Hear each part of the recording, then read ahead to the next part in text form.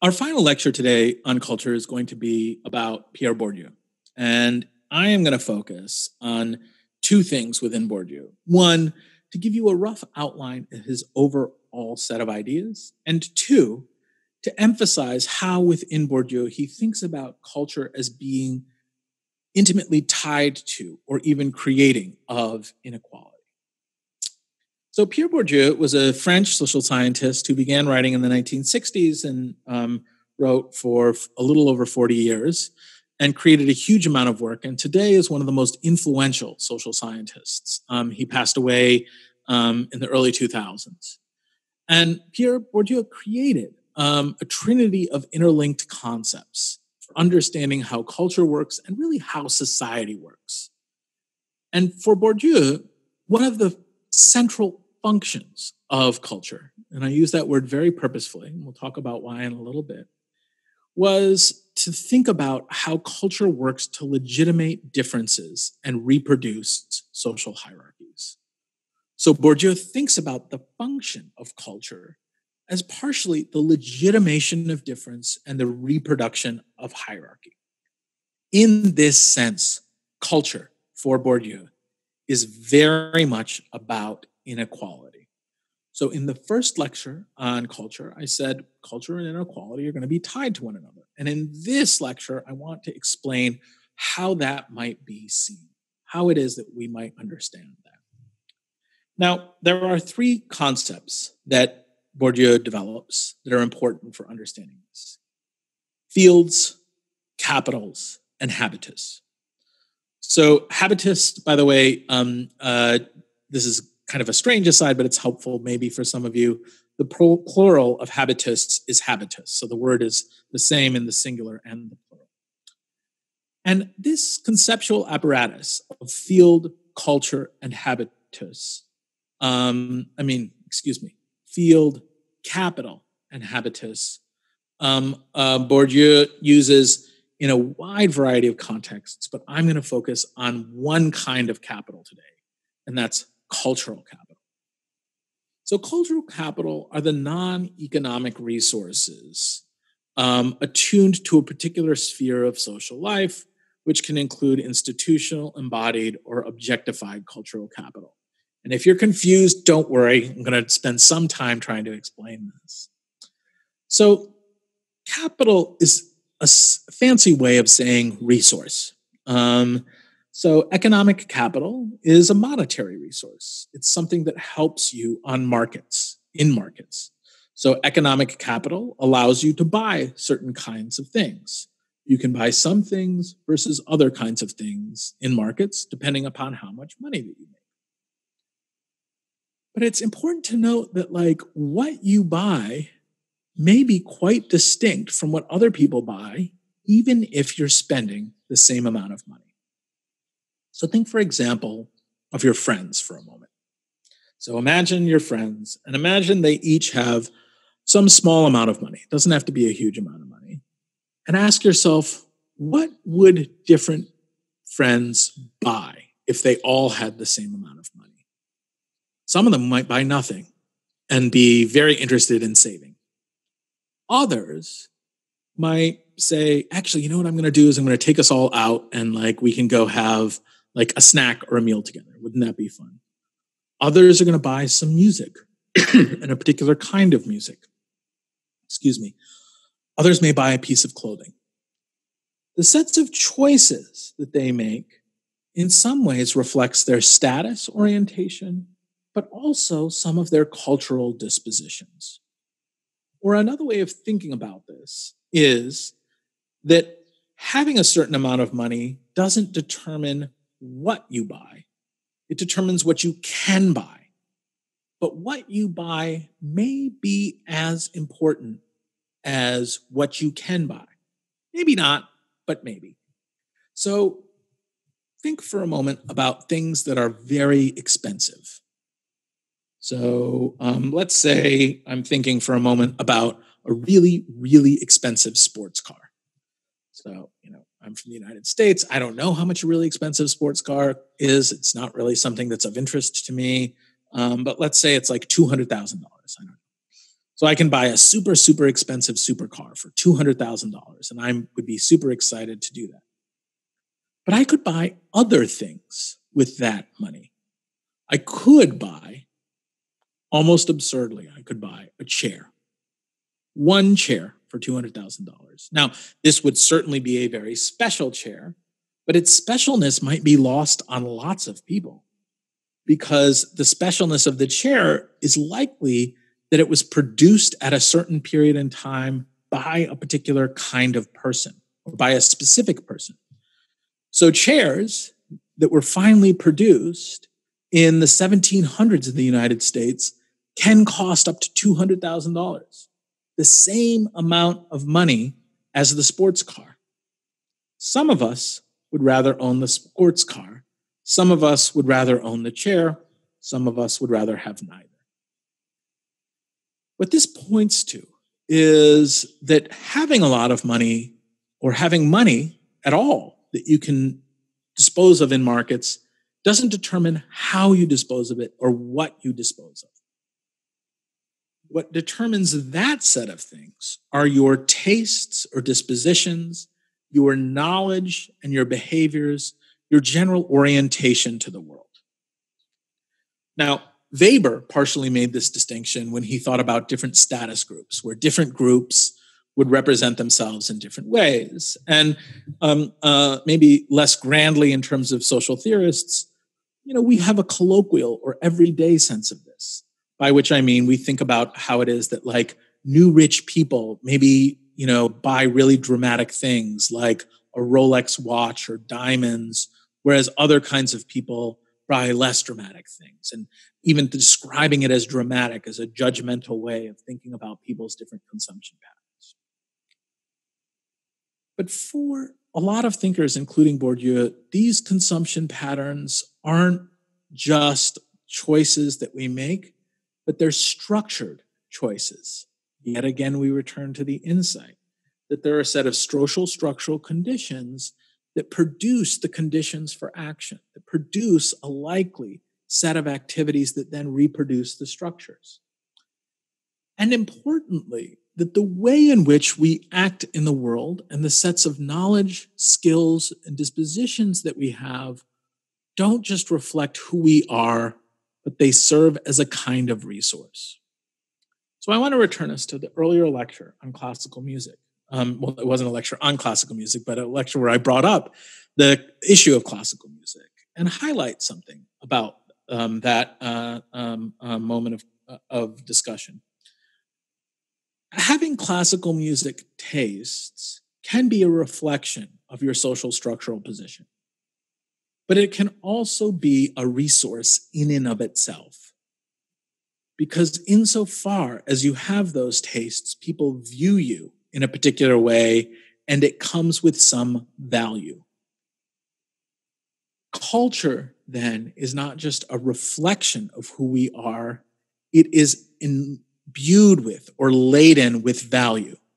And just as money might exist in your wallet, you might also have cultural resources.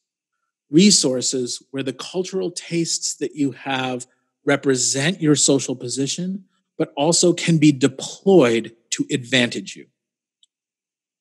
Cultural capital, then, is the set of ways in which culture, broadly defined, has a similar function as money. It helps generate opportunities for you, or it can result in a series of constraints upon you. Having the right cultural match, for example, is really important. Lauren Rivera is a social scientist who teaches at Northwestern in the business school and does really interesting work on what she calls cultural matching. The idea of cultural matching is that when you apply for a job, they don't just look to see what your skills are. They often look to see, do you match culturally with the firm? In this sense, having the right culture or a culture that matches with an institution can advantage you. It is like money that helps you get things for yourself. Bourdieu then says economic capital is super important, but so too are other kinds of capital. And one of the ones that he focuses is cultural capital.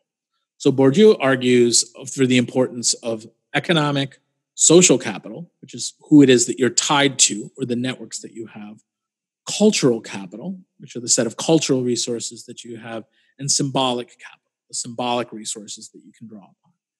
For now, I just want you to think about cultural capital of these four. And cultural capital are the non-economic resources, the knowledge, skills, and behaviors that are attuned to a particular sphere of social life, which can include institutional, embodied, or objectified cultural capital. So, again, what does this mean? I just repeated the same definition after all of these examples. Well, it means that, like, in school, one of the things that you develop is knowledge, maybe about particular subjects, but you also develop other kinds of knowledge that is cultural, and that cultural knowledge may help you. It may be a kind of resource that gives you access to opportunities. So what is it that schools do? Well, they partially tell you particular things, but they also produce within you ways of being, ways of thinking, ways of knowing, ways of acting that help match you with particular kinds of future institutions. So if you ever walked into a space and felt really uncomfortable, one of the things that's happening is a lack of a cultural match between the cultural expectations of the institution and the cultural sensibilities or dispositions that you've developed. And so sometimes when we enter a new school, we're like, wow, I don't really feel that comfortable here. Part of it is that there isn't that cultural match. Essentially, such cultural matching is a deep part of inequality. Because one of the ways in which we are successful within markets is having the right kinds of cultural matches between us and often powerful institutions. And more advantaged people typically have greater degrees of cultural matching between themselves and those powerful institutions. That is that when we have access to opportunities, often it's not just because of the human capital that we have, the particular things that we know, but instead it's also the cultural resources that we bring to bear that allow us to be successful in situations. Now, when I say that this happens, this cultural capital is deployed in particular realms or areas of social life or spheres, what I'm pointing to here is partially Bourdieu's ideas of fields. And fields are contexts of social relations wherein a particular kind of capital is engaged. So profession, a community, or a class of people. As an example, there are educational fields. And in educational fields, there are different kinds of capital that are important. There are cultural fields, like the fields of music is a cultural field. And in that cultural field, it's defined by a range of capitals that are important to that field or that space.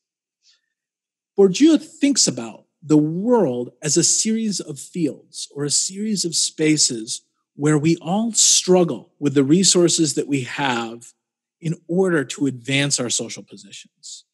Bourdieu is essentially a theorist of power and struggle, of how it is that we deploy the resources that we have available to us to constantly advantage our position.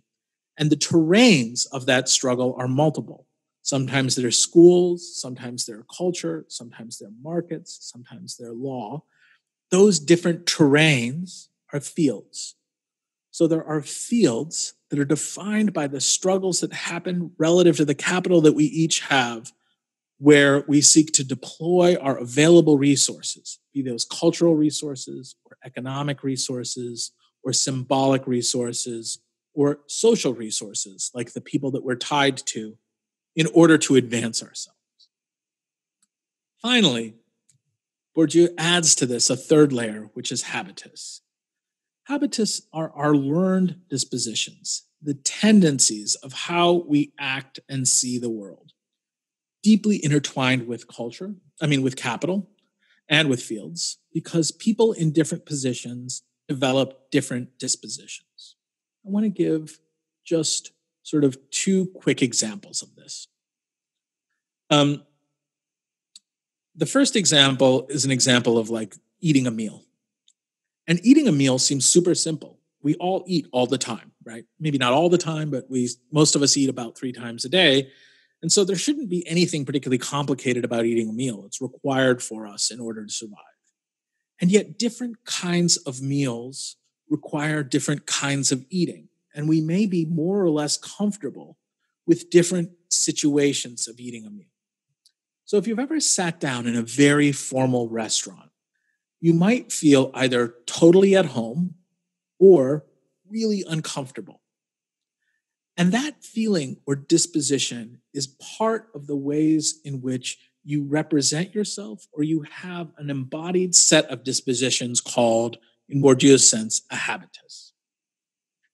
Bourdieu wants to focus our attention to the fact that our bodies are, in his words, like a memory pad. Our bodies reflect and remember the sets of experiences that we've had, and they help reproduce those experiences through a set of internalized or embodied dispositions. So why is it that some people are comfortable at really formal restaurants?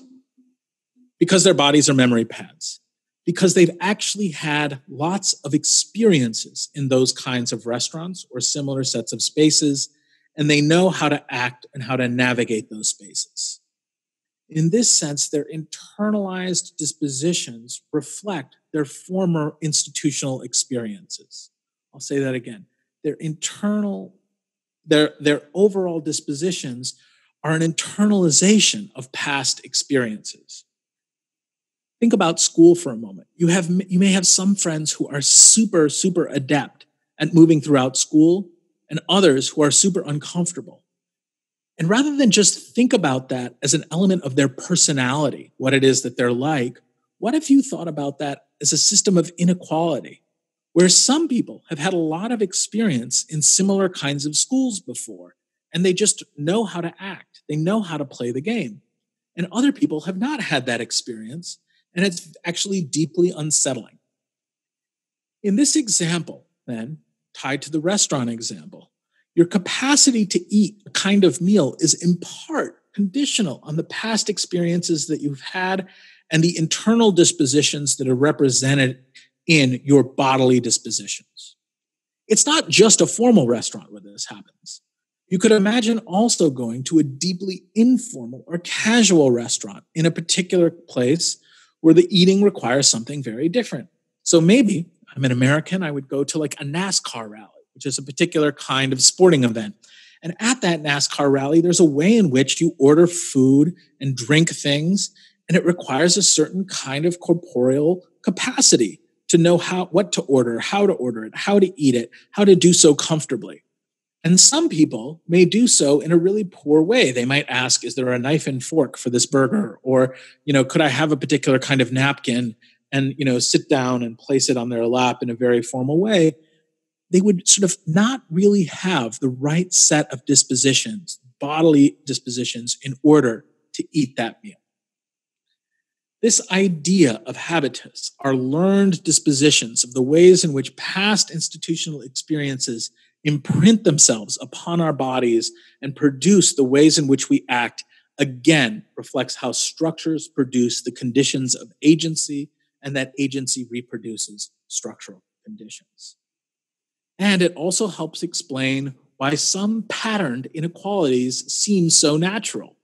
Some people seem like they just have what it takes. They just have the right set of dispositions, the right kind of orientation to successfully navigate institutional environments. But from Bourdieu's perspective, that's not quite right. People's capacity to navigate fields and institutions is built upon the set of capitals that they've developed over the course of their life, that is, the resources and skills that they have, as well as their dispositions, their bodily ways of moving through the world. Importantly, for all of us, our dispositions just seem natural. They just seem like, well, this is the way that I am. This is the way in which I orient to the world. It's just who I am. But in Bourdieu's sense, insofar as those dispositions are part of the bodily memory pad, a memory of past experiences, if you've had certain experiences, they're going to serve as resources for other future experiences. Spending a lot of time at elite schools is going to help you in terms of your overall disposition, navigating subsequently maybe elite employment environments. And so, in this sense, we can begin to see how cultural dispositions that begin to be imprinted upon people's bodies serve as a crucial basis for understanding systematic inequalities within a society.